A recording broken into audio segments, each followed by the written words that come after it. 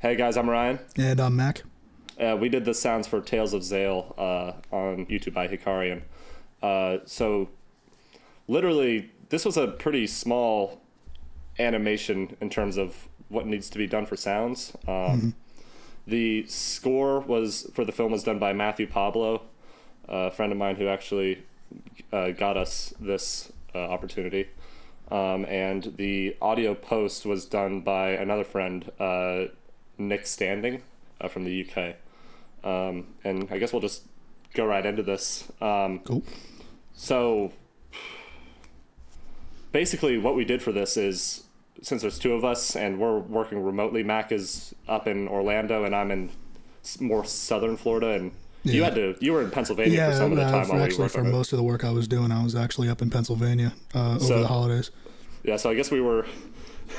It wasn't easy for us because you had internet problems and stuff too. Yeah, and I don't even have to get started on the list of network issues that I was having. But did you have to go to like McDonald's or something for to send some of the files? I had to go to a few cafes and stuff in town because it was a nightmare. Yeah, we had some trouble, and that kind of delayed our.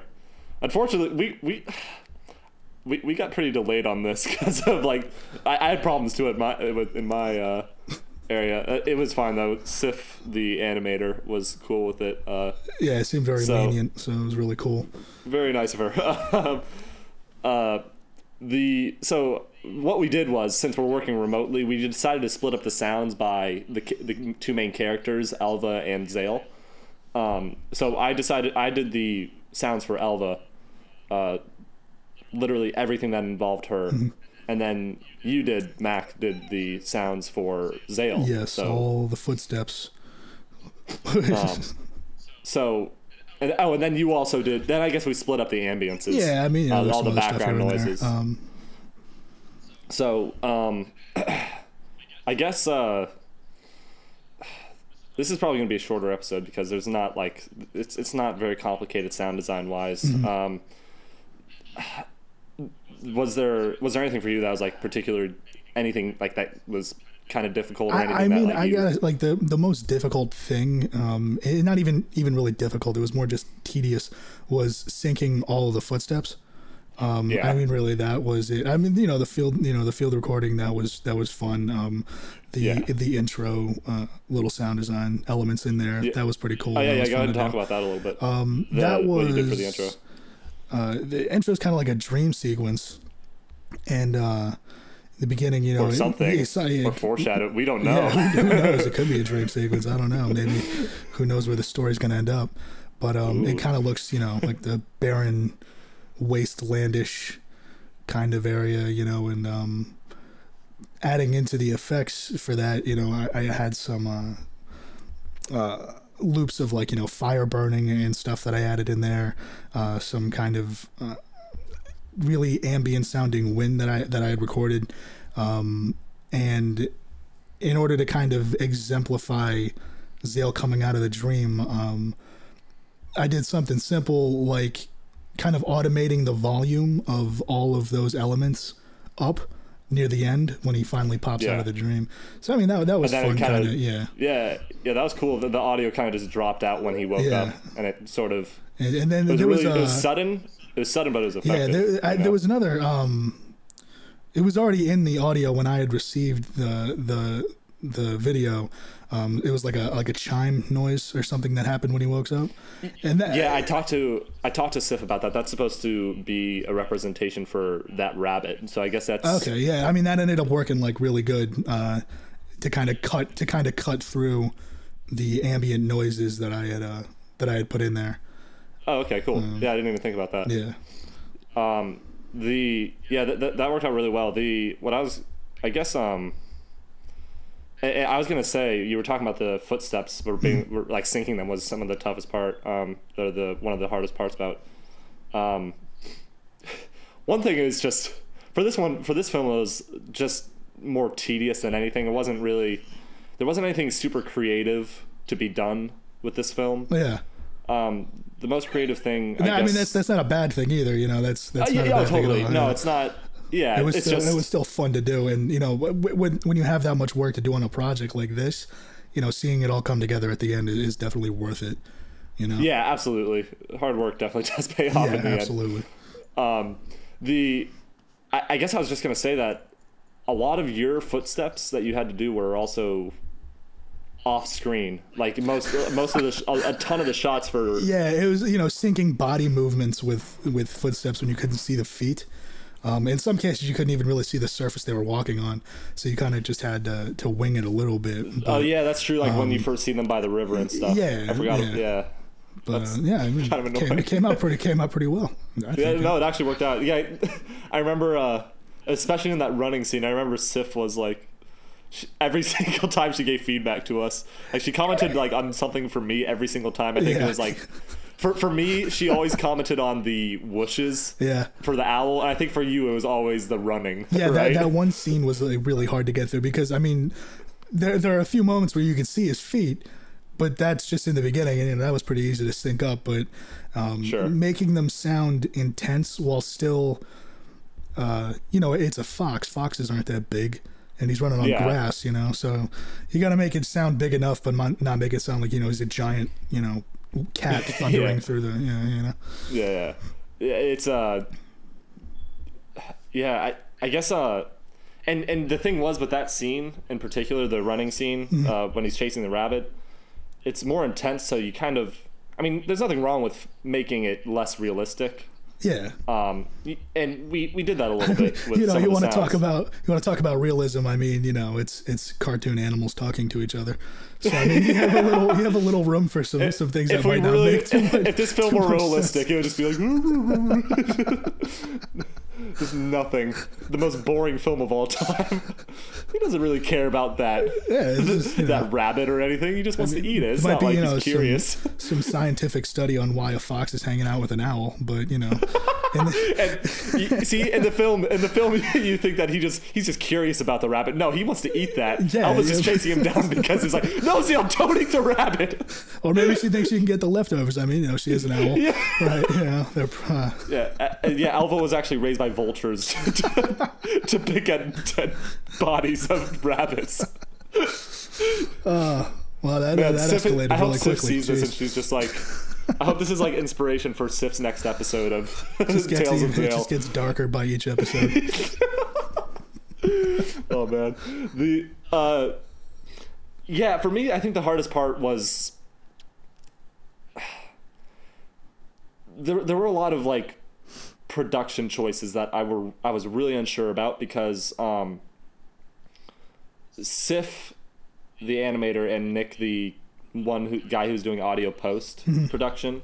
For those who don't know, audio post production is basically mixing of a film. So like whenever equalization, compression, panning. So if Zale is moving from this left of the screen to the right of the screen, you would pan that to the left speaker to the right speaker as it goes, kind of thing. It's basically just connecting everything together and making it feel like it's in the world of the film. Bringing the audio of the film up to standard.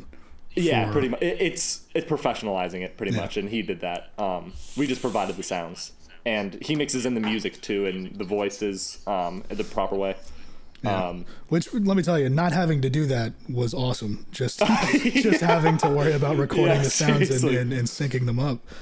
No, it was actually really nice because after you sent me your last bit, I actually had a little bit more to do. Right. And like, there were some things that I was just like, I could do this, but also, Nick could help me out too. So he cut me a break there, so I did appreciate that. What was I gonna say though? I brought up the audio post thing because I got distracted. That's right. The whooshes. Yes. So Sif was saying that. So there was like some scenes where it was just like a kind of sound behind the whooshes. Right. And basically what I did, I wasn't sure. She wanted it on more parts than I thought was necessary, and the only places I saw it necessary was when the camera was following Elva or an owl. So, like in the beginning when the Elva's mother is flying across the ocean and stuff when the camera's following her. I thought it was necessary there. I thought it was necessary when Elva was flying down from the tree when in the chase scene with the rabbit. I thought it was necessary. Yeah. And I guess she actually, Sif brought up a good point though. And she thought that it would, sounds are there to immerse the audience. So yeah, I on some of them we did end up putting them in where we did see it necessary. And with sounds, it's more so like it sounds is one of those things where you don't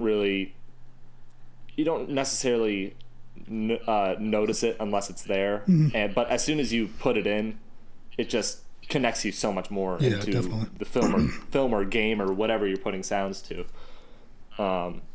Really interesting like that. Do you want to talk? Did you have anything that you did for the for Zale's sounds that were unique? I mean, it was some interesting stuff. I know you had like the grass footsteps. That was pretty. That's obviously grass. Yeah, for that, I did. I recorded a few instances. Like I took my my H6 outside with the little shotgun mic, and I would just point it at the ground. And I had I took I did it a couple different ways. The one that gave me the best results though was pretty much just taking like a broom and almost like sweeping over the grass, and then I would maybe pat the ground a little bit here and there. So, that's actually a really good idea. Yeah. So, that actually makes sense because it's kind of light, like a because his footsteps aren't heavy, so that would actually make a lot of sense. Yeah, definitely. I mean, having like human footsteps in there wouldn't sound right. Just like the heel then the toe, kind of. Yeah, definitely. What'd you do for the Foley, his fur? Because you did some movement. The fur was really just a lot of like blanket sounds. That was a really hard one to hit. I mean, because in you need movement sounds in cartoons, but a real fox isn't really going to make much noise if it turns its head. So you got to try to find something that fits, and some fuzzy blankets that I was kind of just messing around with, rubbing them together, and Yeah. It's especially hard with something like that because I don't know about you, but I've never pet a fox before, so I have no idea what its fur is like. You're missing out, man. It's oh man, you really went to great lengths for this, didn't you? Yeah, I mean, I caught a fox and I was going to record its movement sounds, and then it wasn't making any, so I let it go, and I just went to some blankets. It just kept trying to escape. All I wanted was some help. I asked nicely. It wasn't talking to me. Yeah, I do. Yeah, that's what Sif actually did to try and get the original voice actor. Just I spent so much time trying to catch this fox, and it just wouldn't talk. This owl I want this sound to be as realistic. I want this film to be as realistic. I wanted this film to be as realistic as possible. Just.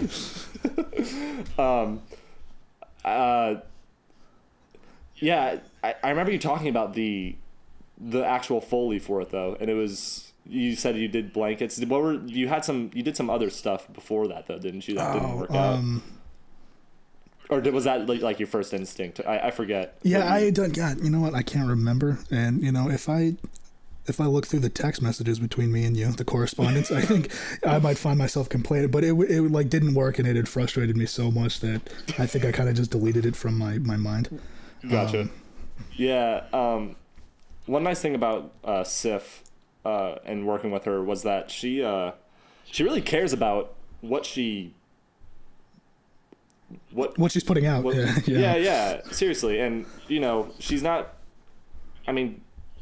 super well versed in sound design. I mean as well versed as maybe we are. Yeah. But she knows what she wants. She knows what she wants, which is really cool. And you don't see that a lot with a lot of because I do freelance music and sound sometimes for other people, and sometimes it's just they'll just take what they can get kind of thing. Some people don't care, and it's that's good. You're gonna get maybe my first 2 iterations, but people might not realize that if I'm working for you, you you have creative say over what you're gonna get. Yeah, exactly. Yeah, it's their vision, within reason. I'm not gonna put myself in. Oh, I might put myself in a little bit of harm's way to get you sounds, but you need to get a lion. You need wind. You need to stand on the hood of a car while it's driving through a tunnel and record that. Rules to it. I guess. Yeah, but that was greatly appreciated. Yeah, I've worked with some people who it's just like, no, all right, thanks for your first batch of sounds. Well, all right, if that's exactly what you wanted, then that's exactly what you wanted. Yeah, that's pretty much what it is. I guess it's very respectable. I guess at the time I was kind of just like, because it was sometimes like production choices, but it actually turned out to be better in the end. So, yeah, there's always that, So I guess she's worried about the overall project. We're just sitting here concerned about the sounds we're putting in. Yeah, that's true. Yeah, absolutely. What else? I guess I could talk about my sounds that I did. Yeah, how about that? Why are we here? What'd you say? So why are we here? Come on. Yeah, yeah. Seriously, they're here for me, So for Alva's sounds, I decided to do the. So I had to do the owl, like the flapping of the wings, and then I also had to do just her footsteps and the whooshes, like the big wind sounds during the chase scenes, like I explained earlier. And the Foley, like her feathers moving whenever she like turned her head or anything like that. Yes. So for the owl flapping, I talked about this in another sound design commentary I did for Beast. The Beast film that I did a while ago with a friend. But I took an umbrella and I actually like opened and closed it for the flapping sound. Because it kind of has the same motion, I guess. It worked. Whatever. It worked for somehow. But then on top of that, I took another whoosh. So I took a coat hanger and I kind of just like swiped, like moved it really quickly, and it made the whoosh sound under it. So it was a layer of those two together. Because without that whoosh, it didn't sound like it was pushing up. She was pushing, or the Alva or the mother was, pushing any air or anything like that. Right. It just sounded like it sounded bland, I guess. No low end kind of. Yeah, exactly. And for stuff where Alva would just move her arm or something like that, that's when I wouldn't use the whoosh. Right. And I guess for her actual Foley sounds, I used a tissue actually. Nice. Yeah, so I like a one that you blow your nose into. That's all. That's what I. And then for the footsteps, literally all I did was I took one of those shish kebab sticks, and is that what it's called? Wait, what am I thinking of? Like the thing that. Yeah. No shit. Well, it'd be like, a skewer, but a skewer. Yeah. Shish kebab stick. But I took one of the skewers, and I kind of like broke it up, and I created like a little something that looked like a talon, and I kind of just pressed it into the grass a bunch, so it was really light. And I kind of dragged it around. With all these recordings, you kind of have to make sure that you get everything. So yes, I'm like dragging it all around, like hitting it at different velocities. And I just did that on stone, and I did it on grass, and that pretty much covered everything. Yeah, pretty much for Elva. And then the actual whooshes of Elva or the mother flying by, I just used my mouth for that. I just did and I pitched it and processed it in different ways. Right. And that actually worked out pretty well. And Nick, the audio post guy, actually ended up asking for more though. More whoosh sounds, because just to add more layers. Yeah, right. It's understandable. You know what? One thing that I kind of regret not doing in this a little bit. I don't know about you, but I didn't use a whole lot of stereo recordings. A lot of it was mono. Yeah, I mean, I've at least from what we were, the way I learned is those smaller sound effects and stuff for. Yeah, I guess there wasn't really anything huge. Yeah, I was using a shotgun mic for most of my stuff. I mean, if I maybe double mic'd some of the things, but I just had the one shotgun mic attachment on the Zoom H6 that I was using that records into mono. Any of the backgrounds and stuff I recorded though, that all came out stereo. Yeah, and the whooshes that I did for the owls, I did stereo too. So those were probably like the biggest sounds that we had. Right. I'm trying to think what else we could say. I mean, I think a little interesting thing about at the end, when Zale steps on that book. Oh, sure. The paper. Like I said, I was home in Pennsylvania recording a lot of this stuff, and I was at my parents' house, and my mom is into a lot of the. She does some stuff where she'll find like really old things and then like repurpose them, and make cool stuff out of them. But I was kind of rooting through the garage, and I found some like really old looking paper. And I was like, this looked perfect. It was almost like a scroll, and I kind of just rolled that across the garage, and I set the mic up, and I was tapping on it. I was using my hand at one point, and I had like a kitchen spoon too. And, Did we end up using that at the end? Yeah, you used what I think the spoon. I think. Okay. It was definitely it definitely came from the paper. Okay. Because I remember Sif said something about like. Yeah, at one point I had there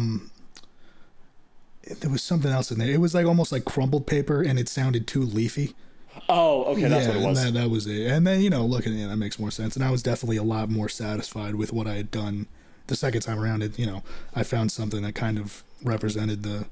Yeah, I mean, the book he steps on looks kind of old. Yeah, right? yeah.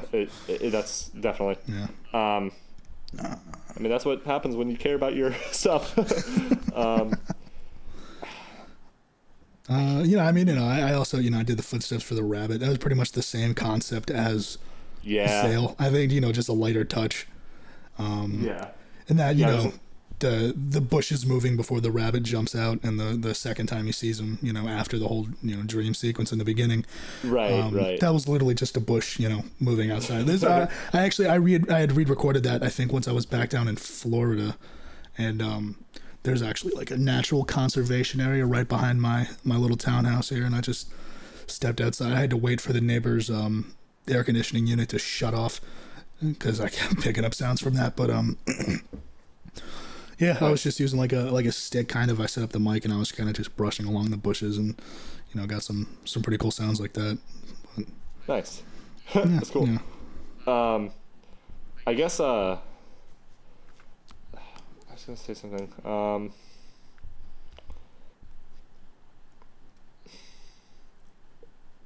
Yeah, I don't think there's anything else. Do you have anything else? I mean, big footsteps. That's pretty much it. Oh, I did footsteps. Oh, nice, yeah. Did I tell you about the footsteps? Oh, no, please. Some of the sounds actually were provided by Sif. She actually had them beforehand. Yeah. Like the river sounds in the film, I was not able to get because I am in kind of city life. So there wasn't really a good place to get a clean recording. Mm-hmm. That was the biggest thing for me, man, because there aren't any forests or anything around here. Yeah. For a lot of the ambiences. I was loving it when I was in Pennsylvania, man. Yeah. My family just moved into a farm, so we have 4 or 5 acres to ourselves. Oh, that's awesome. No traffic. It's great. Perfect. Yeah. But yeah, I don't know. It's just. So I don't know. I was relying on a lot. I guess that I couldn't record anything. There was no rivers. There's no forests. I had to use. I don't know. It was a little complicated for the ambiences, but it worked out in the end. Yeah. I think that's. Again, if you just footsteps for you, that's about it for you. Yeah. What that the little instance where in the beginning I provided that sound where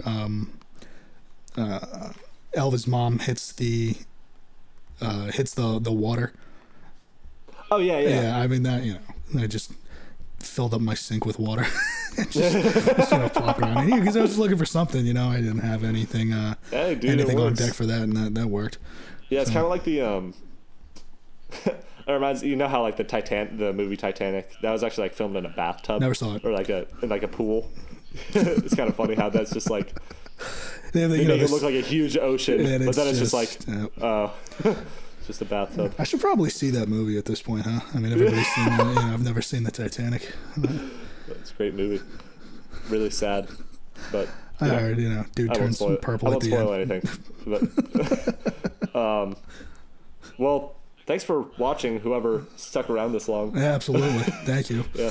Do you have any plugs that you want to put in, Mac? I mean, if you want any more information on me or contact information, I got a website, just mtowens.com. If Ryan's putting this up on YouTube, I'm sure he can leave a link in the description. Yeah, I will. Right. And I'll do you have Facebook or Twitter or anything like that you want to share? No.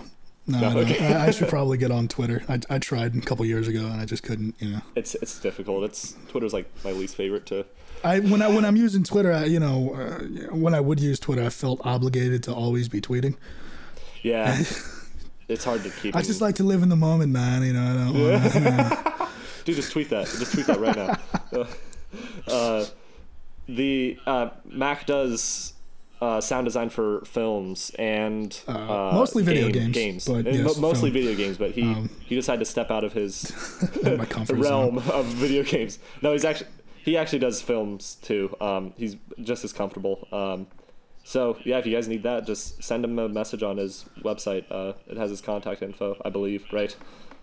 I'm not just saying that. No, I made a website, and then there's a map, and you have to follow it. You can send a carrier pigeon, to your address, like, and you have to find you. All my information is up on my website. Yeah, okay. Absolutely. Yeah, so if you guys want to hire Mac, do that. Yes, if you want to. Besides that, and I'll link the video for this film in the description, and I'll put a link to Nick Standing if you need some audio post work, and yeah. That's pretty much it. So thanks for sticking around, everyone. Absolutely. And thanks for watching and such. Well, see ya.